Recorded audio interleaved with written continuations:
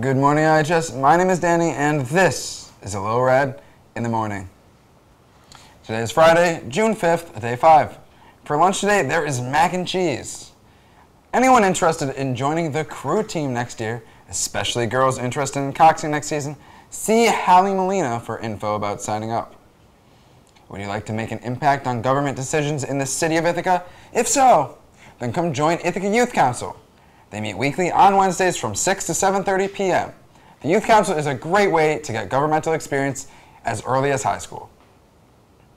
Hey, hey, hey, IHS! From now until the end of the school year, the Green Team will be collecting your gently used school supplies from this year.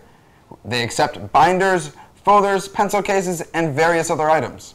If you're ready to chuck your junk, drop it off in one of the labeled boxes in the cafeteria, H courtyard, library, activities, or the main office. Because one man's trash is another man's treasure. Now here's Cameron with the weather.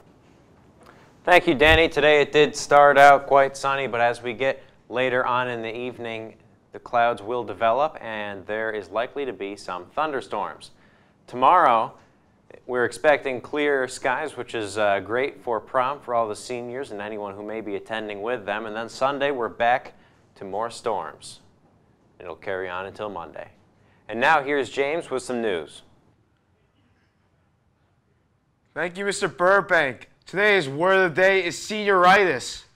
And in the news, a man in Ithaca pleads guilty to robbing a smoke shop. On Wednesday morning, smoke shop owner Julianne Lees was robbed by a man who threatened to kill her if she didn't give him all of the money. The next day, they arrested the man, Alan Richards, for third-degree robbery. His bail is $5,000. Now here's Sacco with some sports. Thanks, James. The girls swimming team enjoyed a very successful season this year as they placed 4th as a team in the state championships. Ayla Bonnewell, Hannah Bollinger, and Cecile Browning all won their respective individual sectional championships. With a team that has members ranging from 7th grade to seniors, sometimes it's hard to expect a great season. But our team certainly proved everyone wrong, going undefeated with a 7-0 regular season. Now back to you, Danny.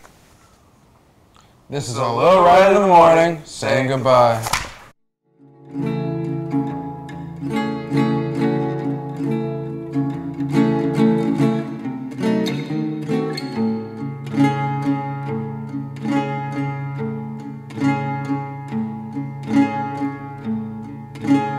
Oh.